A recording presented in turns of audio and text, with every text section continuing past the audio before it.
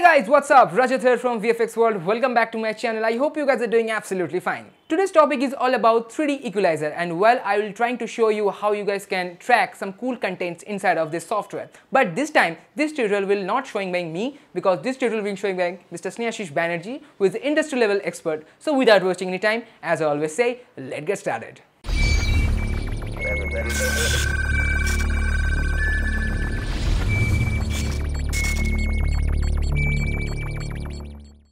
Please do subscribe my new channel, The Lifestyle Vlogs, for more fun videos, vlogs and more entertaining things. Thank you.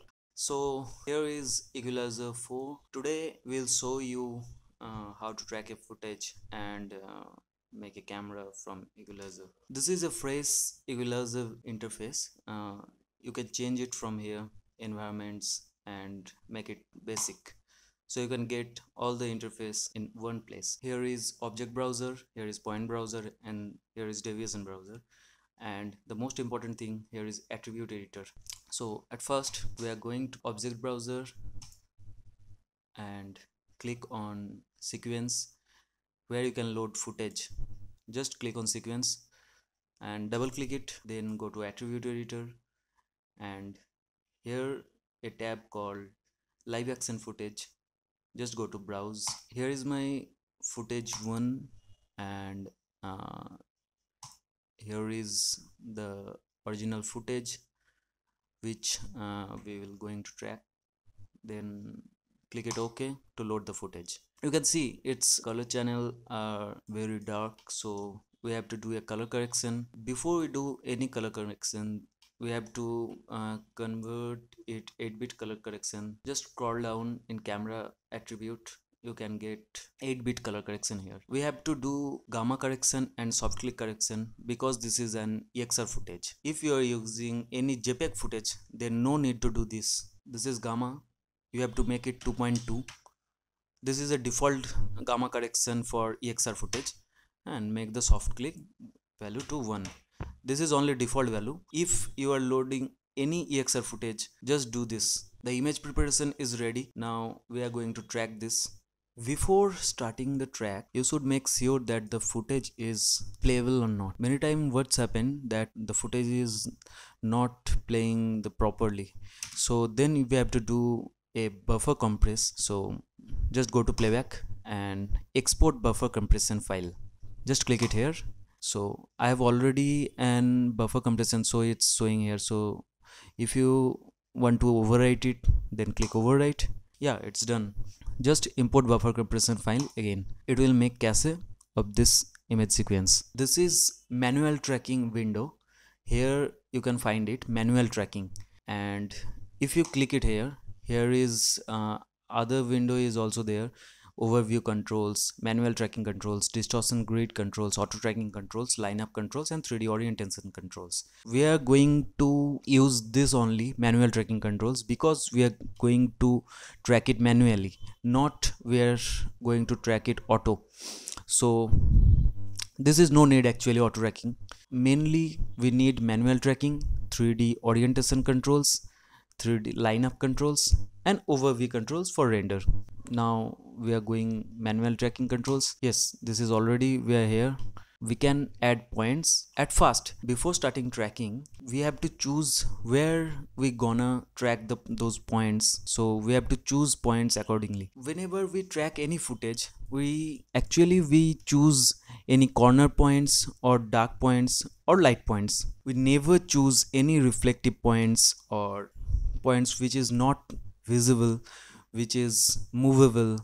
So we have to track everything from foreground to background. So at first I'm choosing a point at corner in foreground. This is a good point. Just press Ctrl and then left click to take a 2D point. This is tracking box.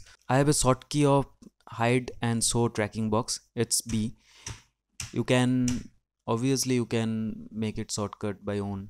Now I am going to track this. I'm just adjusting this one so this can track properly. It's pattern only. You can change it from here also. This is 2D tracking mode, and this you can find this from point attribute editor. Here you can adjust project tabs. You can find it from here, attribute editor only. Project, camera, point group, point, 3D model, and lens. So go to point and you can find the all attributes of this points. So I am going to 2D tracking mode, and this is tracking mode. Here you can find marker, edge corner, and pattern. Basically we have to do pattern track to any track these objects. This is pattern by default and I am doing this only. Down this this is direction, where you can find forward only, backward only, and forward and backward.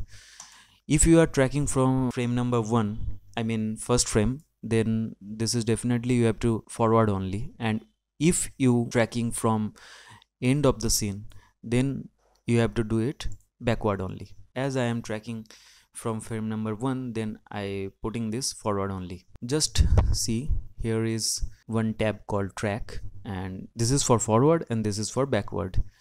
If you click on this will track forward, and the short key for this is in keyboard. I am tracking it manually. You can adjust these track points up and down by pressing numpad 4, 8, 6 and 2. Yeah, it's tracked, and I'm going to another track point. Before doing this, you make sure this track point deselect. You can see here this point is selected. If you click, just you have to press alt and click left, then this will be deselected. I am choosing another point for tracking. I am choosing another corner point. Now we have to track it once. You can see I am putting this track point at last frame. It's frame 75 and it's last, so automatically it's converted to forward only to backward only. It's automatically happened. Now I am doing backward tracking. Yeah, it's done. Now we have to take enough track points to solve this camera. So you can see I have already take 2 points. For this kind of shot, you have to take lots of points to solve this camera properly. If we have not enough points, then we can't solve the camera properly. I have already point tracked before and I have exported that, so I am importing those points here. So just I am going here, point groups, and I am importing the previously tracked point which I've already tracked before to show you. So you can see now here is enough track points to make the camera solve properly. Now this is manual tracking mode, and if you go lineup controls, here is no 3D points actually. Whenever you solve the camera, here will come 3D points. So we have to solve this camera. You can see here a tab called calc, where you can calculate the camera. Go to calc all from scratch. Here is the short key alt C, which is by default Equalizer provide. Alt C. Yeah, it's perfectly solved. As you can see, here is the camera path, which is really good. So use this result, and if you go lineup controls, you can see here is our 3D points. You have to check these points as it perfectly tracked or not. Just see here, here is center 2D and center 3D. This is, as this is 3D point, I am center 2D this, so it stabilized the 3D points accordingly. It's perfectly tracked and the 3D points is tracking perfectly. So we can say that this is a good track. Now the most important thing is deviation browser, which is here. This is deviation browser and this is deviation curve, and this deviation curve is showing 0.233. This is error actually, 0.233. This is our deviation curve. This is very good track. How can we see that this is good track? Because this giving 0.23, which is very nice result. Whenever you getting less than 1, then you can see that it's really good tracked. If your error getting more than 1, then you have to refine your points and other things. This is only one curve and main curve actually. This is main deviation curve you are showing. If you're going here and if you click on show point deviation curves and active points only, then all the points deviation curve is showing. The green one is actual deviation curve of camera, and the blue ones are the points deviation curves, and red one is which is selected. Just like I am selecting 07 track points. This is 07's deviation curve. Which one is red? You can select other also. Here some deviation curves is going too much high, which means those points are not good tracked or not getting very good result, which is this one. So whenever you getting something like this, you have to check your 2D point is good or not. So I am checking this one. I am going F2, which you can see it here. This is manual tracking control, which is F2, and this is line of control, which is F5. This is short key F5 and F2. F2 is for manual tracking. So I am going to F2 mode, which means manual tracking, and I am checking whatever it's good or not. Yeah, it's good, but it's going too much high deviation. So we have to check what is other thing that doing this track point in high deviation. This could be from focal length or distortion. So it's very important whenever you are tracking a camera, the cameras, you have to calculate the focal length. The focal length is most important thing in camera. So I have to calculate focal length, then it can be a good result. Now we have to do a focal length calculation. As I saw before, here is you can find project, camera, point group, point, 3D model and lens. Just go to lens parameter and you can see here focal length. So here is film back width, film back height, focal length, film aspect, and other things also you can find, which is not necessary at this time. The main thing is focal length. We have to adjust focal length first. So here you can find the 30 mm focal length, which is default for Equalizer. Equalizer provide you default focal length 30 mm, but you have to adjust this as per short requirement, as per short purpose. Here you can find showing this is fixed, so you have to do, so you can adjust this. Just go to Windows and you can see here parameter adjustment window. You can see here many windows here: object browser, deviation browser, timeline editor, curve editor, attribute editor, parameter adjustment window, image controls window, Python console window, and online help window. All windows are very necessary for tracking any scene. So you can find it here, already find it here: object browser, point browser, deviation browser, and attribute editor. Here is not opened parameter adjust window, so we have to open this one, parameter adjust. So this is parameter adjustment window, and you can see it already. Here is added the focal length attribute, which we have to adjust. By default it's in brute force mode. So here you can find brute force. Just make it adaptive all, so it's going adaptive. Now click on adjust. Now focal length is calculating. Yeah, it's giving this deviation to 0.14. Previously we have 0.23, now we have 0.14. It means the focal length is adjusted, so we are getting proper result of focal length value.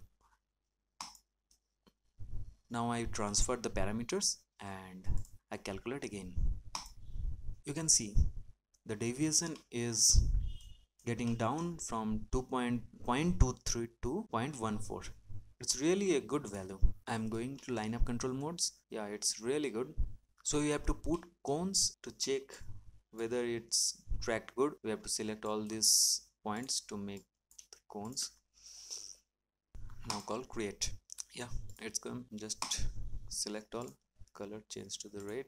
Okay, I am hiding this 3D points. Here is called no 3D points. If you click on this, the 3D points will hide. Now you can check the cones. Yeah, it's absolutely fine.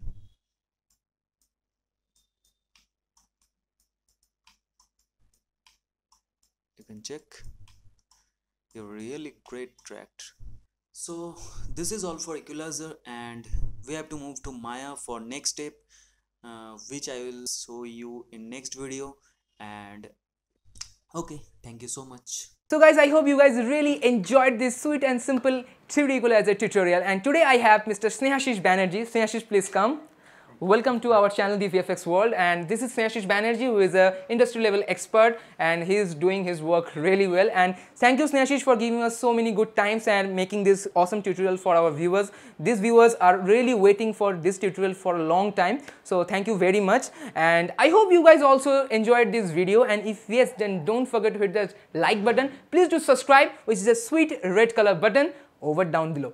Okay, and don't forget to hit that bell button for further notification. And if you really enjoyed this video, then please do comments, and I will see you in my next video. Till then, have fun, stay healthy, and keep watching VFX World. VFX World.